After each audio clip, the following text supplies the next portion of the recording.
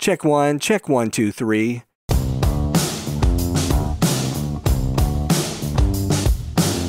Hey everybody, it's Michael Helms, also known as Michael the Sound Guy, and this is the Location Sound Podcast.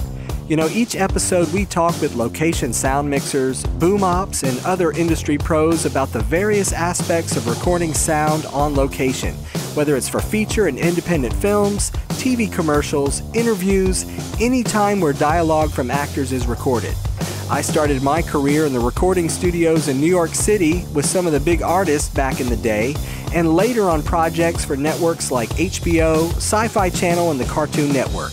As time went by, I got out of the studio and began working in production sound. Whether you're a seasoned veteran or just starting out, thanks for joining us. Before we get started, I wanted to mention our sponsor for this episode, FloridaSoundman.com.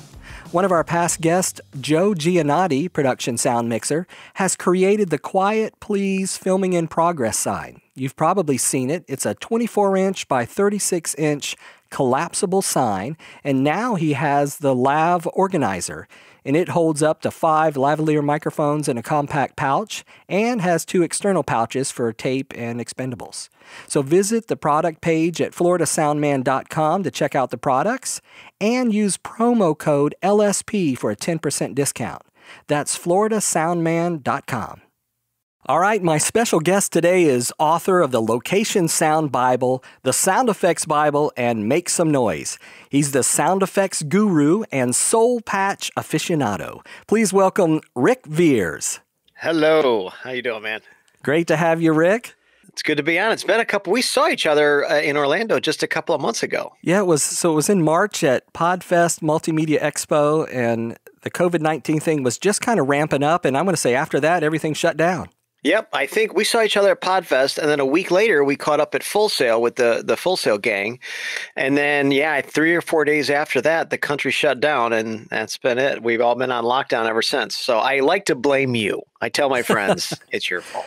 You know, we went to this massive conference like right before everything. So I'm glad that, nothing broke out at the conference, when it comes to everybody getting sick, but that was crazy. Yeah, I mean, in hindsight, if we'd have known how bad the situation was going to develop, would we have went to PodFest? That's because there was thousands of people there, and they were from all over the place. I mean, primarily the States, but there was some people from, outside of the country as well. So, I don't know if I would have went again had we had to make that decision all over again. Yeah. Now, where did you stay when everything broke out? Well, I was in Orlando for PodFest, and then the following week we went up to Full Sail for Hall of Fame, and then literally the day that Hall of Fame was over, I was supposed to jump on a plane that weekend on Sunday and fly back to Detroit. And at the last minute, something in my gut was like, I don't know if I feel, safe flying because I didn't want to, my kid's back here in Detroit. I didn't want to get on a plane and then catch something and then get him sick, So at the last second, I'm like, I'm going to cancel my flight. My fiance, Shanette, and I, we jumped in her car and drove up here. And we have literally been here. Her car has not left my driveway for the last 2 months. But actually, it ended up happening that on the day that I was supposed to leave to fly back from Orlando to Detroit, they found out that one of the TSA agents had COVID-19. So it's very possible had I flown, I could have been exposed to it that way. So the universe was looking out for me. Yes, indeed. Well, Ric, when we usually do the show, we talk about gear and we talk about what's in your audio bag. And I know you've been a longtime user of Tascam and Rode products. So, what's your philosophy when it comes to buying gear, especially when you're first starting out? Oh, well, there's 2 different philosophies. If you're in your career and you've been doing this a while and you have money, there's the professional answer, and then there's the, hey, I'm just starting out answer. And so the just starting out answer for me is simple. If it sounds good, you're fine. But don't wait till you have like a $10,000 gold-plated shotgun microphone before you consider yourself a professional. Use something decent. Use something that's going to sound good, that's not noisy. But the reality is this is like the baseline stuff that's available anywhere, B&H, photo, video, wherever you buy your gear. The baseline mics that they're offering now sound so much better than the mics that the Beatles recorded with, decades beforehand. So, you really have to buy something really super low priced to get to get quality that's going to, show up negatively, I guess, in your production. For the most part, the gear that's out there is good enough to start off with. So I would say don't let technology get in your way. Use whatever equipment you can find that's affordable for you. Rent or borrow. I borrowed a lot of gear at the beginning of my career, but do what you can. And then as you start to make money, as you become a professional, as you become you get further along in your career, then you can say, okay, look, this $500 shotgun microphone served me well, but I'm going to upgrade now to the $1,000 shotgun microphone. And then you can kind of make those decisions. But the reality is that you can sink a lot of money really super quick at the beginning of your career that's unnecessary. So start with the staples, start with the stuff that you're going to need and that you're going to use, and then work from there. Yeah. One of our previous guests and mutual friend of ours is Fernando Delgado. He's the owner of Stickman Sound. Yeah. And he said he's seen people all over and, go all in early in their careers. And then they get over their head and they can't pay the bills and, get into serious debt. So, it's don't go all in so quick. Yeah, I mean, here's a surprise for you. If you're just starting out in the career and you want to get the best of everything, you are buying a Lamborghini. Okay, you are buying like way too much gear. If you get everything that you wanted and the best of everything, dude, you're out a whole lot of money. And from a business perspective, that just doesn't make sense. Start with the staples. My first kit that I bought, I actually had to get a loan. This is a true story. I had to get a loan to get my first kit. It had the Shure FP33 mixers because those were all the rage back in the day. So I had a Shure FP33 mixer. I had the Tascam DAT recorder, which I think it was the DAP1. I had a shotgun microphone, a couple of lavs, and a boom pole, headphones, and a stereo microphone.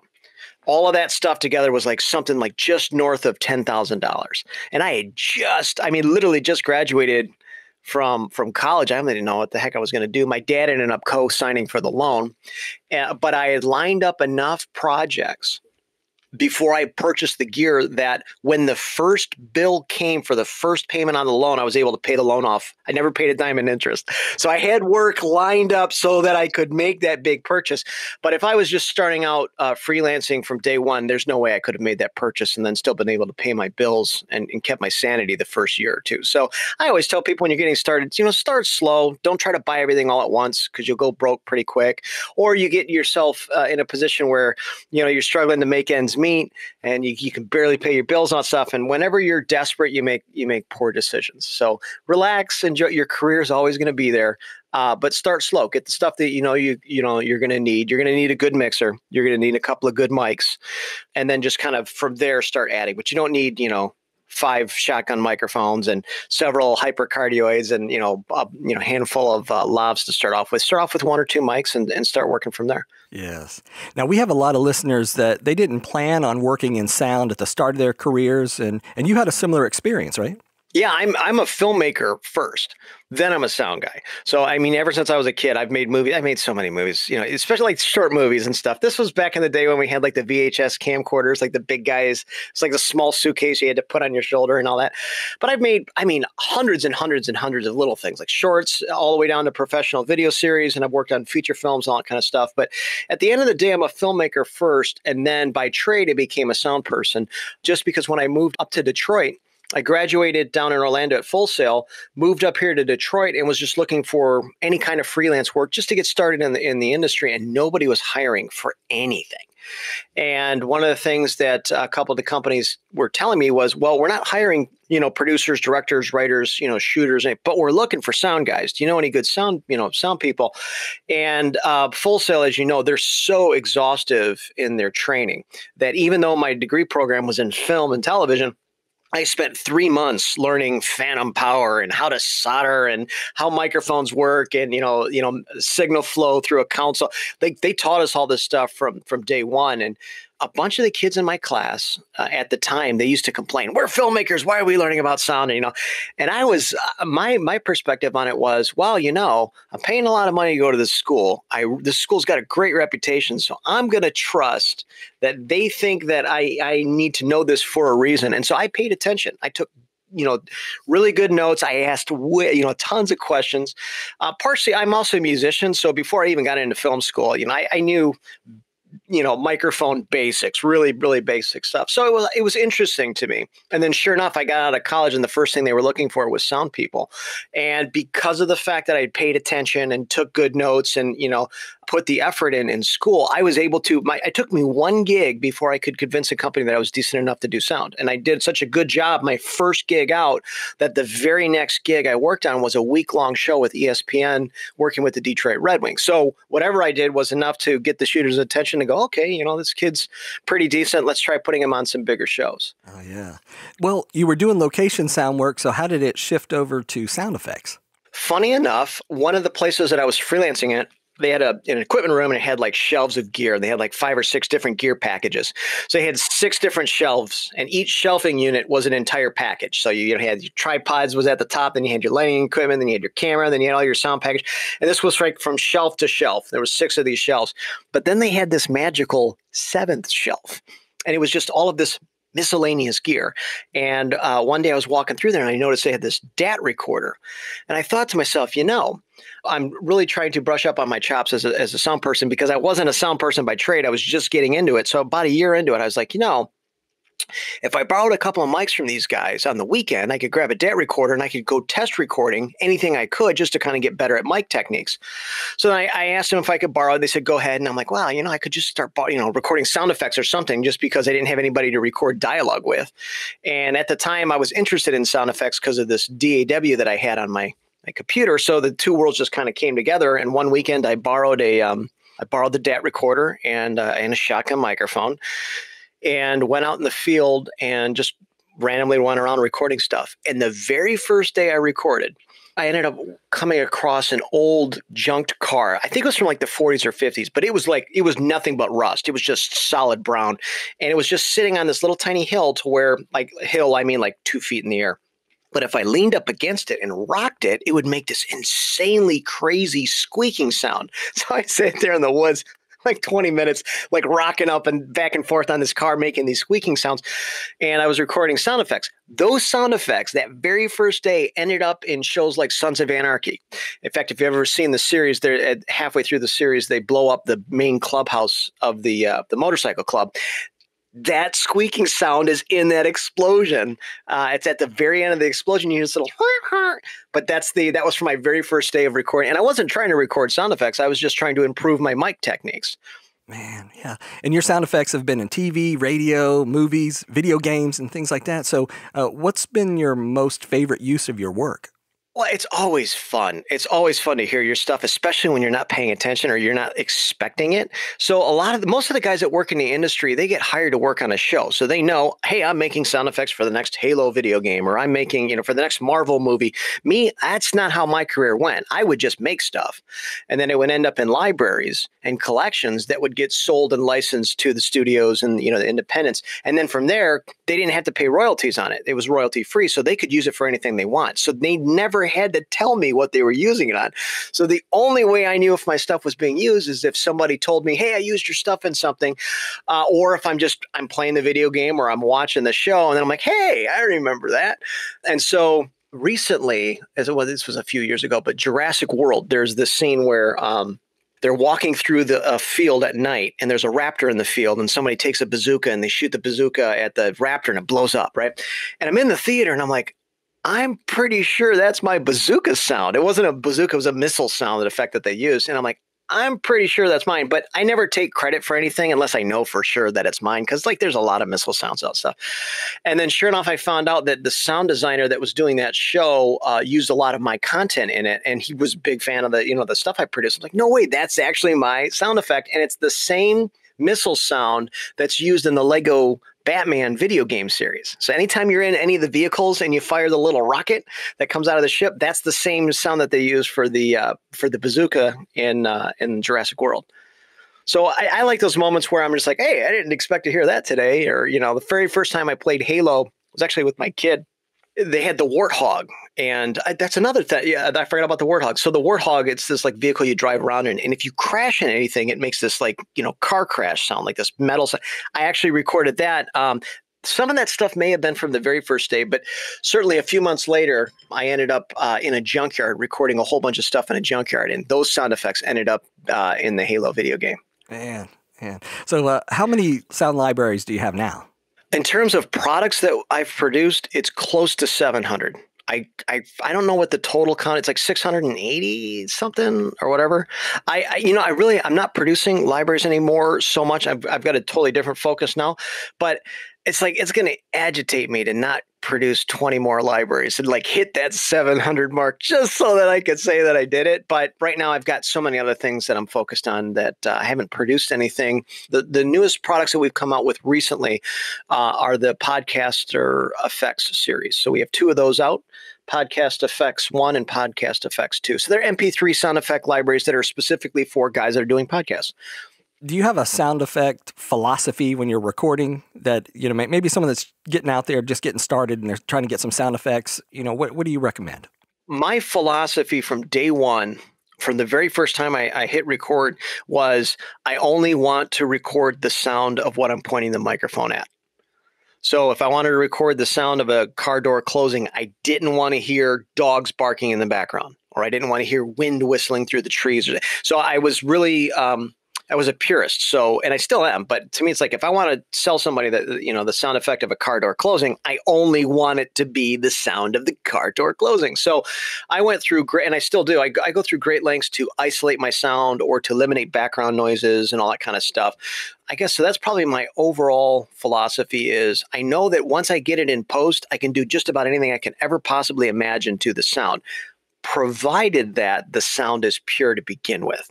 So I always tell people that it's like making pie. Grandma's pies always taste better than like the pies you get at Big Boy or, restaurant or something. And the reason why they taste better is because grandma always uses fresh ingredients, right? It's like, she buys the best produce or the best fruit to put in her food and all that kind of stuff. And so I kind of look at sound effects the same way.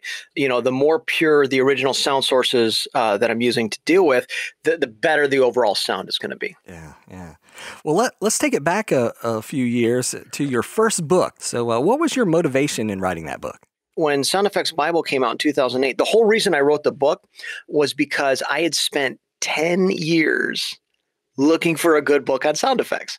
So I was looking for a book so that I could better my craft. I was looking for like tips and tricks and, and the internet was still coming out and all that kind of stuff. It'd been around for about 10 years, but there really wasn't a whole lot of like blog sites, and there certainly wasn't user groups. Like now you can jump on Facebook and there's like 20 different, sound effects groups to join. There wasn't anything like that when I got started. And so I was actually cold calling sound effects guys and sound designers out in LA and just hoping they would talk to me. And sure enough, a lot of them did. I was really surprised at how many really cool people. Charles Maines was one of the first guys I talked to. He was really easy and approachable. So I was just looking for people to connect with, and I certainly was looking for books, and I couldn't find anything. And then finally I found this book online, and I'm like, I'm going to buy this book, and this is probably going to have what I'm looking for. The book arrived. I opened it up. There was 3 pages on sound effects in the entire book. It was stuff I already knew. And it was stuff where if you're any kind of a movie buff and you watch like the behind the scenes tutorials on DVDs, you've heard all of these stories. So the book didn't really help. The book was by a good friend of mine. It was a great book, but it wasn't sound effects driven. And that's when I looked at the back of the book and I'm like, all right, who's this publisher? And I found out who the publisher was. And I just sent him an email and said, look, I'd like to write a book on sound effects. Here's who I am and what I've done. Let's talk. And within 2 weeks, I had a book deal. And then I think it was a year later, is when the Sound Effects Bible came out. So the Sound Effects Bible is essentially everything I learned in the first, I think it was 10 or 15 years or whatever of my career. All the mistakes I made, all the tips and tricks that I was learning from, happen chance or, mistakes, or by, people that were pros in the industry that were sharing tips with me. And so I felt like if it took me 10 years to find a book, it shouldn't take the next person that long. And so I was like, all right, if nobody's written the book, I'll write the book. And then, at least we've got something to start with. If somebody wants to write a better book, rock and roll, go ahead and do it. But at least we've got something to start with. And that was the whole purpose behind the Sound Effects Bible. And then Location Sound Bible came out. It was the same concept. There's a couple of good books out there on location sound, but there was nothing that I think that was like Bible-esque. Nothing that was like, all right, look, if you're going to have one book on your cart, on your sound card or in your bag, have this book because it's going to have like all this stuff. And truth be told, there's been times when I've been on location and I've actually grabbed my book. I'm like, how does this work again? So I wanted it to be like, the reason I came up with the word Bible for the books, it had nothing to do with the content of what I was writing. It was when we were in film school, there was the film Bible. think it was called the Cinematographer's Bible. It was known as the Bible of, for cinematographers. And I wondered, I'm like, I wonder if anybody's done anything like this for sound. And I looked around and nobody did. And that's why I came up with Sound Effects Bible and Location Sound Bible. It was the same idea, was this is a good book to have, with you when you're on set. Good resource. Yeah, that's good. Yeah, we've had a lot of guests that I've talked to about that they had that book on their shelf, the Location Sound Bible, and that's what kind of helped them get started. So it's kind of nice. It's great to hear from people that are like, man, that book really helped. I'm like, well, there you go. That's what I wanted it to do. That was the whole purpose of it. Yeah. Now, you also had an unscripted internet series based out of your studio in Detroit called Detroit Chop Shop Video Diaries. Can you tell us a little bit about that one? Yeah, we did 6 seasons of that show, actually. And the idea behind the show was I would have interns from around the world that would come and apply and then intern at the Chop Shop, and we would make a product together, sound effects product. And we would document from day one all the way to the release of the product. We would document the process of making the library. And I would show them, anything and everything they would need to know on how to make the sound effects library. And at the same time, I would bring in another intern who was a video producer, and I would literally give them the show. You're producing the show. You do whatever you want. And the whole purpose for that was because it was super hard to produce anything when you just get out of film school. Like, nobody wants to hire you to produce anything. And I wanted to give somebody the opportunity to produce a show. And some of the shows, I mean, these seasons are like, 10, 12 episodes. There's behind the scenes content. And so it gave the video producer, that intern, walked away with a reel to show people. And some of them have went on to become like Emmy nominated, editors and video producers. So the idea behind that was I had one set of interns that were helping me make the libraries, record and edit and all that stuff. And then I had another intern that was following me around with a camera and interviewing all of the interns about their experience at the Chop Shop. All right. Do you have any crazy on set, of that unscripted series stories that you can share? Everything on that show was crazy. Everything was nuts. One of the rules that I had when from day one, actually, is at the end of each week, the video producer would sit down each one of the interns and interview them and ask them about what was going on throughout the week and their experience. So the rule was this: I could not know any of the questions, and I could not be present for any of the answers. Like, I didn't want anybody to be intimidated, and I didn't want them to come up with answers because Rick was in the room. So I'm like, I don't want to know about it. I just want to watch the episode. Good luck. And that kind of allowed the interns to open up and, really kind of say what was on their mind. And sometimes they would take shots at me. Most of the time it was in good fun, but I really wanted it to have a live, real, unscripted feel. I'm just say whatever comes to your mind, Same thing when we're in the field. For the most part, I try to plan my days, especially if I'm taking a lot of gear and people and time out in the field. I want to have things lined up, but sometimes it's just, hey guys, let's go on an adventure. Let's just go out today with a bunch of gear and see what we can come up with. And sometimes those end up being the most fun, the funnest days, I guess, that we would have, is just go out exploring and see what you would come across. That's good. Well, you and I, both went to Full Sail University in Winter Park, Florida. And, I did the audio engineering program and ended up going to the studio side. But you doing the film program, and then you really wanted to kind of give back to the students, and you go back on a regular basis every year. So when you visit the students, what advice are you usually trying to give them to kind of get them in the right mindset?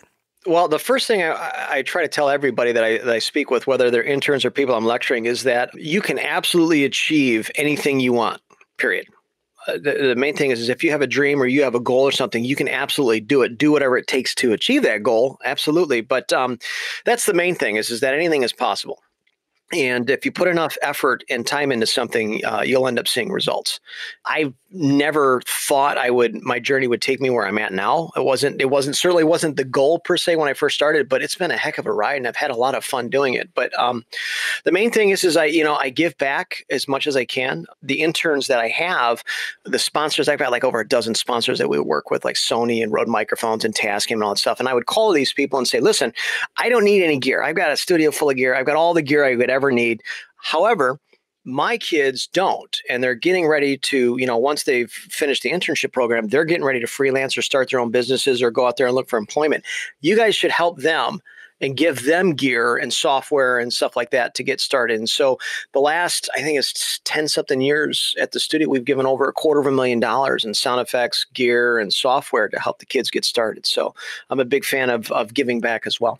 Little known fact, I've never once ever charged to do a lecture. So anytime anybody wants me to come in, hey, you want to come to my kids, come down and, visit and speak with my kids or jump online or Skype, I always say yeah, and I always do it for free. If they have a stipend or they want to give me something, rock and roll, but it's not required. That's great. Yeah. We appreciate you giving back too. Yeah, I mean, I enjoy it. To me, it's like, it's like when you want to swim, if you want to move forward, you got to push the water behind you, right? So it's just like that karma philosophy of, if you want to propel yourself, you got to help propel other people. Nice. Well, what has been your best career moment up to this point? Wow. I've had a bunch of them. I mean, it was certainly fun being inducted in the Hall of Fame at Full Sail, mainly because my kid was there. That was a big moment to have my kid looking up to me. Oh my gosh, my dad's winning an award, because I'm a sound effects guy. Like, they don't give awards to sound effects people. I mean, they do in Hollywood. If you're, straight up doing movies and stuff, you can win an Oscar for sound editing and things like that. But in general, like my entire career, I never would have thought I would have won anything or, so that was definitely a moment.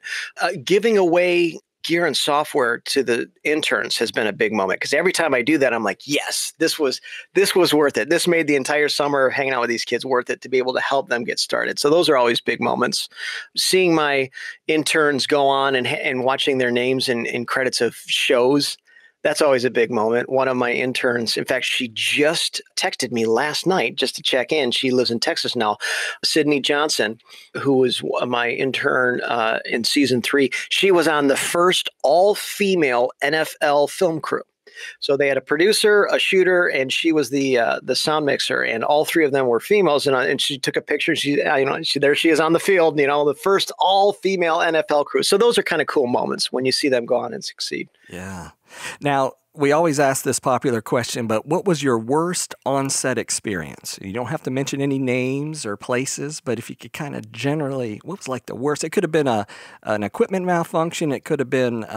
It's always going to come down to equipment. When you say worst, the first thing I think of is equipment malfunction, because if you're even a halfway decent sound person, it's pretty much you just set the levels and they're pretty good to go. It's usually when you have problems, it's because, the mic's not working anymore, the cable broke. Or I've had somebody one time on set run a cart over one of my cables and disconnect that was actually a pyro gig. I wasn't doing sound for that, but I had somebody run. I was doing pyro for Limp Bizkit.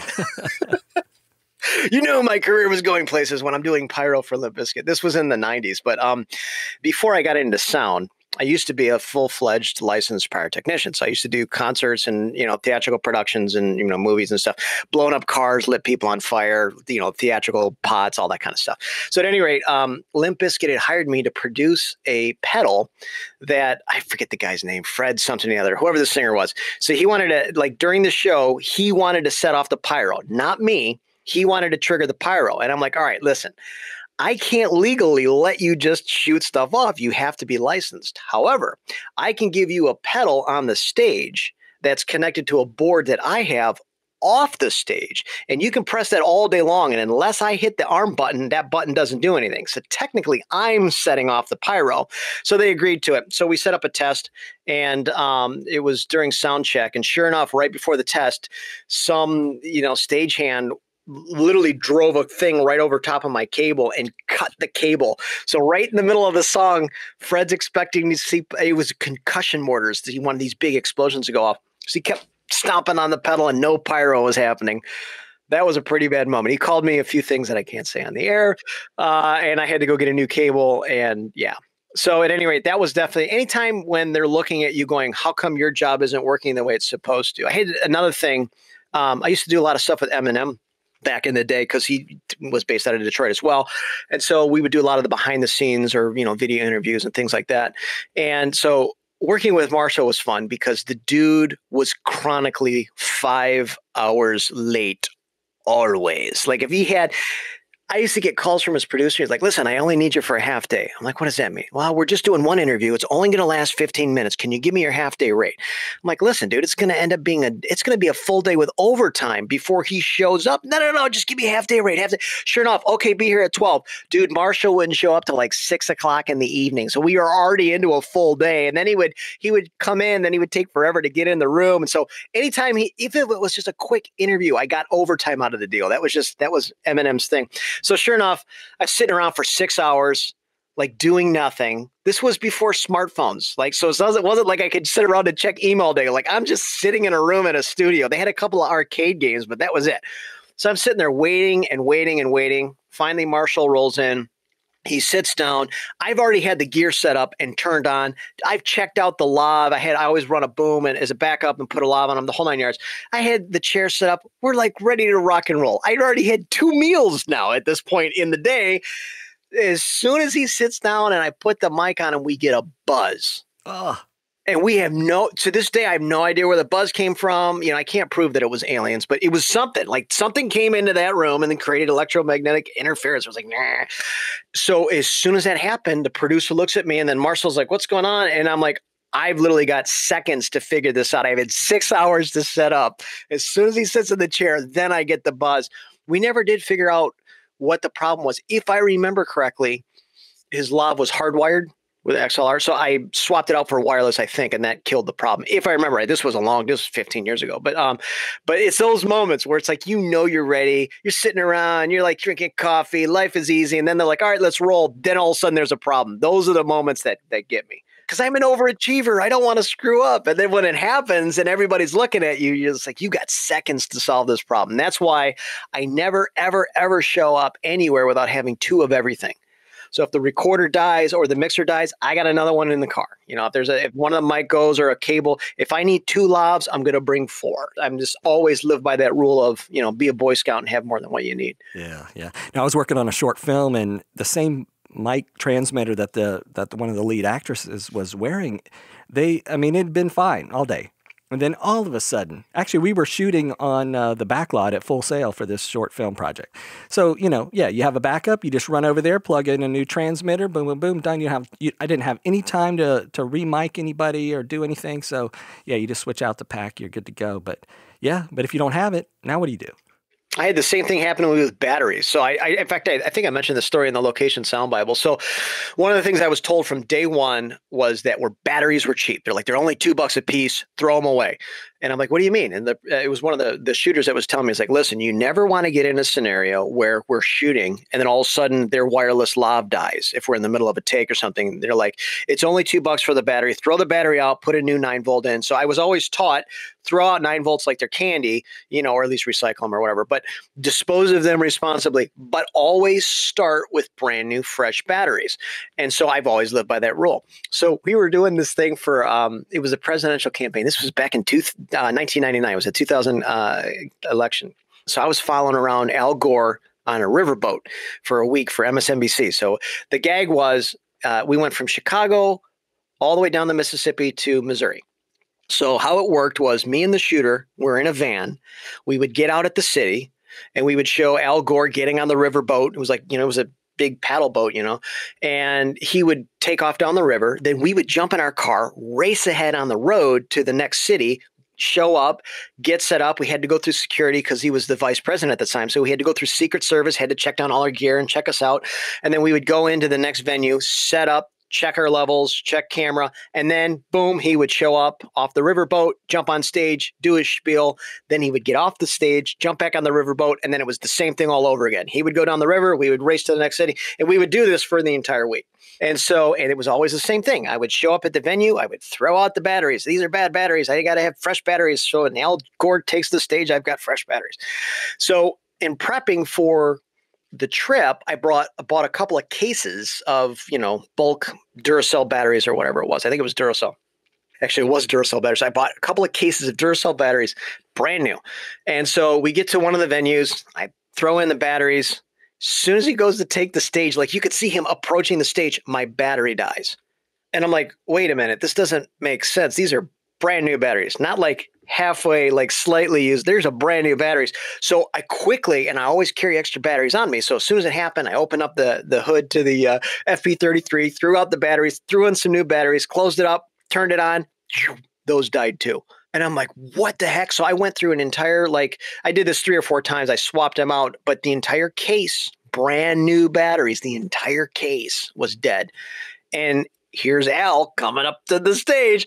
And sure enough, out of nowhere, this 9-volt battery just appears in front of me. And I looked up and there's another sound guy who saw me freaking out. And he gave me one of his batteries. I was like, here, take this.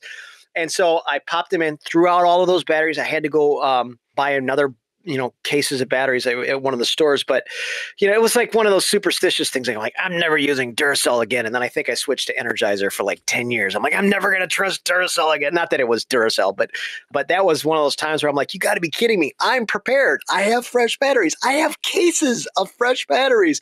And sure enough, for whatever reason, they died on me. So it's those moments where you panic, like, I've got to solve this problem right now, because it's not like we can ask Al Gore to go, can you go back to the boat and do this again? We got to reset for sound purposes, because I'm like one of 20 different news crews, and there's like probably 1,000 people standing around waiting for Al Gore to give his campaign speech. So yeah, I was using some Energizer lithium ion, the ultimate batteries, and somebody recommended it, and I was like, oh, yeah, I'll give them a try. Those things like lasted like a day and a half, and they were like on all day, and I was blown away at how good they were.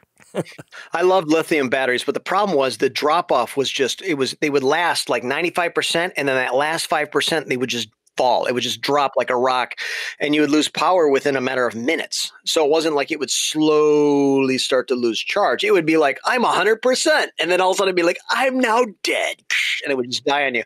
So the lithiums are nice if you're not doing live shots or things like that, because they last forever. They would, in general, they would last you for a day or two, if you had the wireless is on all day or whatever, your gear on all day. But I shy away from it just because you don't know when they're really going to die. Like, it can be only 50% battery, but it'll show up as being 100% or pretty close. So I always shied away from lithium batteries. I'd rather pay the extra couple bucks and be able to sleep at night. But see, that's the thing. Even when you spend the money and you buy brand new batteries, they still die on you. So it's Murphy's Law is in full effect when you're doing any type of, film production or TV production. Yeah, that's great. Well, you also have a podcast now called Wild Tracks. So tell us about that one. Yeah, in fact, we need to have you on the show too. As soon as we start to shoot again, we've supposed to have been shooting this entire time, but because of COVID-19, everybody's shut down. So Gary can't come over to shoot, and I can't have the tech come over and switch. So we just been on kind of lockdown. Although maybe we should do some episodes on Zoom recorder or something, use Zoom and just shoot some shows that way. But the idea behind it is it's a behind the scenes show about anything behind the scenes. So it's not audio based, it's anything. It could be film production, or it could be, acting, or anything, that's entertainment based. But the idea is we get a professional on, or someone who's got experience in, in the industry in that field. And then we talk about everything from how they got started to what they're doing now, and, give advice to the audience on how they can, take their career to the next level. That's nice. Yeah, I saw the one episode where you actually interviewed Chris Curran, our mutual friend. Chris, yep. And Chris has the podcast engineering show and the podcast engineering school. And actually, he and I started off in the same studio. And so it was funny because I was listening to all these stories. I'm thinking, I was there. I witnessed that. Were you there with the $10 milkshake or something? I can't remember what it was. I remember hearing about it, but yeah, good times. Crazy in the studio for sure. Yeah, he had some experiences that were kind of similar with the experiences we had with Eminem on, the outrageous orders and, things that big celebrities get to ask for. Yeah. Yeah. I remember the one he was talking about Biggie Smalls, but we had one where, we set up for the session at 6 p.m. He's supposed to arrive at 6. Of course, he didn't show up till like 9 or 10. Of course, yeah. He worked for an hour, and then he left. And then he was, I'll be back. They went to the clubs. And then like at about 2 a.m., we're all sitting around, trying to keep our eyes open. And he calls us, oh, yeah, we're not coming back tonight. And you're like, all right. There you go. Yep.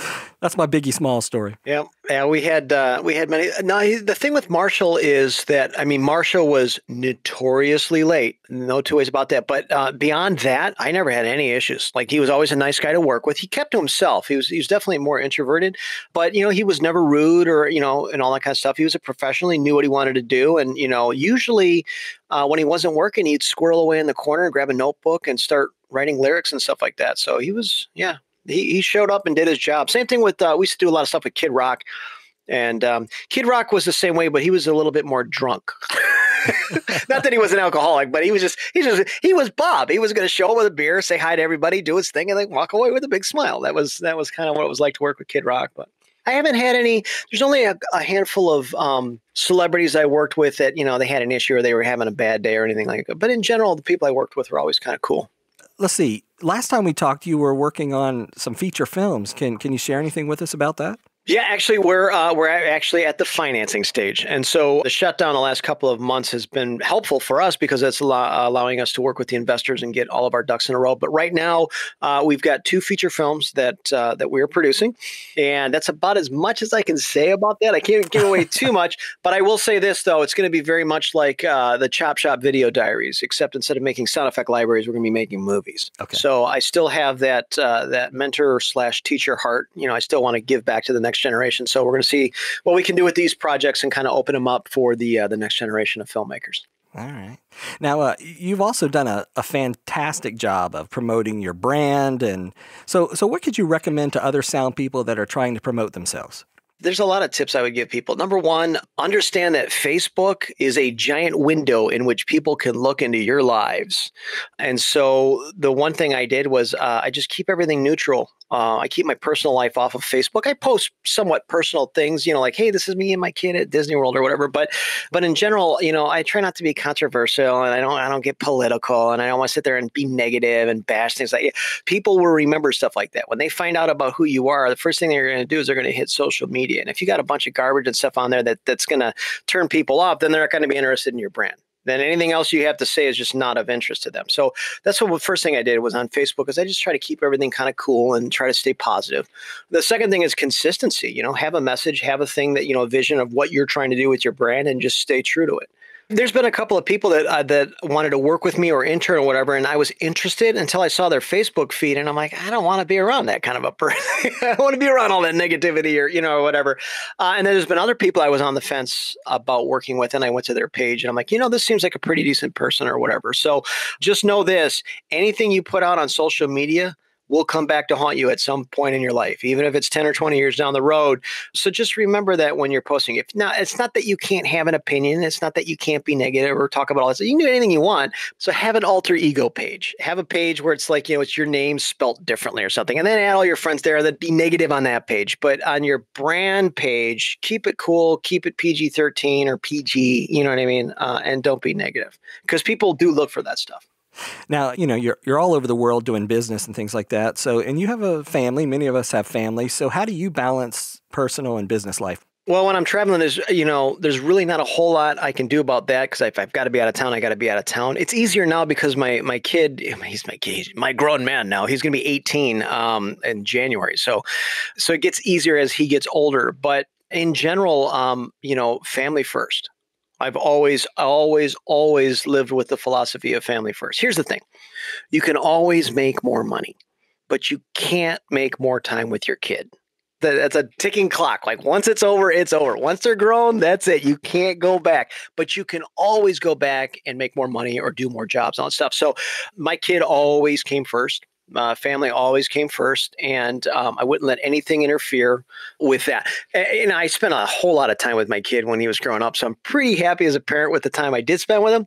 So I don't have any regrets there, but that was the whole point. I didn't want to wait until he graduated from high school and then look back and go, oh, I should have been spending more time with my kid this whole time.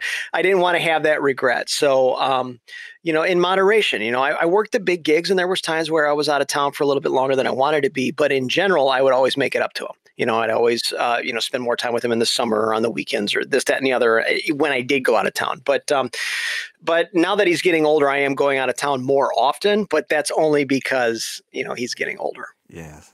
Well, Ric, this has been great. I know we're kind of wrapping things up here, but do you have any final words of wisdom that you can share with people, maybe getting started in the industry right now?